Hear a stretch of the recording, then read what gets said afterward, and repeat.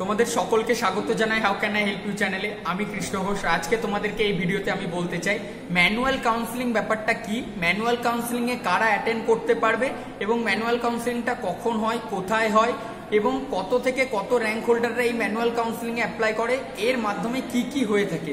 তো ভিডিওটা এন্ড পর্যন্ত দেখতে থাকো। আর যারা প্রথমবার এই চ্যানেলে এসছো অবশ্যই চ্যানেলটা সাবস্ক্রাইব করো, রেড বেলা সাবস্ক্রাইব বাটনটা টাচ করে, কারণ জেক্সপো এবং ভোকলেট এছাড়া ইঞ্জিনিয়ারিং ও এডুকেশন রিলেটেড জব আপডেটস, বিভিন্ন ধরনের আপডেট তোমরা এই চ্যানেল থেকে পেতে থাকবে ভবিষ্যতেও। তো ফার্স্ট জানো যে কাউন্সিলিং প্রসিডিউরটা তো তোমাদেরকে শুরু হয়ে গেছে। কাউন্সিলিং এর 3টে ফেজ হয়, first round, second round, third round. এই 3টে কাউন্সিলিং এ যে সমস্ত ক্যান্ডিডেটরা অ্যালটমেন্ট লেটার পেলো এবং কলেজে অ্যাডমিশন হলো, কিন্তু এর মাঝে এমনও কিছু ক্যান্ডিডেট থাকে যারা একটা ভ্যালিড র্যাঙ্ক করে, একটা অ্যালটমেন্ট লেটারও পায়, সেটা গভর্নমেন্ট কলেজের ক্ষেত্রে আমি বলছি, কিন্তু তারা সেই কলেজে পার্টিকুলার কলেজে অ্যাডমিশন নেয় না। তো সেক্ষেত্রে কি হয়, অ্যালটমেন্ট লেটার পেলো মানে সেই কলেজে তো সেই স্টুডেন্টের নামটা মানে সাবমিট হলো, বাট সে সেখানে অ্যাডমিশন নিল না, অর্থাৎ সেখানে একটা ভ্যাকেন্সি থেকে গেল। তো ম্যানুয়াল কাউন্সিলিংটা কেন করা হয় এবং কিভাবে এটা করা হয় বা কখন করা হয়? ম্যানুয়াল কাউন্সিলিংটা হলো যে সমস্ত স্টুডেন্টরা একটা ভ্যালিড র্যাঙ্ক করে, জেক্সপোর ক্ষেত্রে এটা হচ্ছে 1 থেকে 60,000 পর্যন্ত, আর ভোকলেট স্টুডেন্টদের জন্য হচ্ছে 1 থেকে 3,000। এটাই কিন্তু 2018 পর্যন্ত হয়ে এসেছে। তো এর মধ্যে যারা র্যাঙ্ক করে, এর মধ্যে অনেকেই কাউন্সিলিং প্রসিডিউরটা ভুল করে।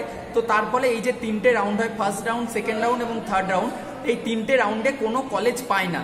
তো এই সমস্ত স্টুডেন্টরা এখনো যদি অ্যাডমিশন নিতে চায়, তো তখন তারা কি করবে, তাদের জন্য একটা অনলাইন না অফলাইন প্রসিডিউর, যেখানে তোমাদের ফিজিক্যালি প্রেজেন্ট হতে হবে, মানে তোমাদেরকে নিজেদের সেখানে যেতে হবে, তোমাদের র্যাঙ্ক কার্ডটা ডাউনলোড করে নিয়ে গিয়ে তারপর ওখানে তোমাদের পছন্দ মতো একটা কলেজে, যে সমস্ত কলেজে, এই যে আমি আগেই বললাম 3টে রাউন্ডে যারা কাউন্সিলিং এর অ্যালটমেন্ট লেটার পেয়ে গেছে, কিন্তু সেই অনেক সময় হয় কি যে তোমার বাড়ি হয়তো কলকাতায়, তোমাকে একটা কলেজ দিচ্ছে, সেটা হচ্ছে উত্তর দিনাজপুরের এন্ড পোর্শনে বা দক্ষিণ দিনাজপুরে। তো তখন অনেক এমন ক্যান্ডিডেট থাকে বাড়ির থেকে অনেক দূরে, বা হয়তো পছন্দ হলো না, তার জন্য হয়তো ডিপ্লোমা ইঞ্জিনিয়ারিং অ্যাডমিশন নিল না বা সেই কলেজে অ্যাডমিশন নিল না। কিন্তু তার ফলে কি হলো, ফার্স্ট যখন অ্যালটমেন্ট লেটার পেলো, সেই কলেজের তো একটা লিস্ট ওয়াইজ বা একটা ভ্যাকেন্সি তো কমে গেল, কিন্তু সে যখন অ্যাডমিশন নিল না, সেই একটা ভ্যাকেন্সি তৈরি হলো। তো 3টে কাউন্সিলিং প্রসেস এবং 3টের অ্যাডমিশন প্রসিডিউরটা যখন শেষ হয়ে যায়, তখন প্রত্যেকটা কলেজ থেকে একটা লিস্ট বেরোয় যে আমার এই কলেজে, সাপোজ ধরে নাও বর্ধমান এমবিসিতে মেকানিক্যাল ডিপার্টমেন্টের 3টে ক্যান্ডিডেট, অর্থাৎ 3টে ভ্যাকেন্সি থেকে গেল। তো এই যে 3টে ভ্যাকেন্সি, যেটা অলরেডি যারা কাউন্সিলিংয়ে পেয়েছিল তারা অ্যাডমিশন হয়নি বলে থেকে গেল, বা আগের বছর যারা নিয়েছিল তাদের মধ্যে থেকে কেউ গ্যাপ করে দিয়েছে বা কেউ ছেড়ে দিয়েছে, এই সমস্ত স্টুডেন্টের মধ্যে থেকে যে ভ্যাকেন্সিটা হয় সেটা এই প্রি কাউন্সিলিং এর মাধ্যমে ফিল করা হয়। তো প্রি কাউন্সিলিং এর র্যাঙ্ক হোল্ডারটা এতদিন পর্যন্ত হয়েছে 1 থেকে 60,000 জেক্সপো এবং 1 থেকে 3,000 হচ্ছে ভোকলেটরা, জেনারেল র্যাঙ্কের কথা বলছি কিন্তু। তো আশা করছি প্রি কাউন্সিলিং এর ব্যাপারটা বুঝতে পেরেছো তোমরা কি। তো এখানে কিন্তু তোমরা সবাই অ্যাপ্লাই করতে পারবে না, শুধুমাত্র যারা এই 3টে কাউন্সিলিং, যেটা first round, second round, third round, 3টে কাউন্সিলিং হয়ে যাবে।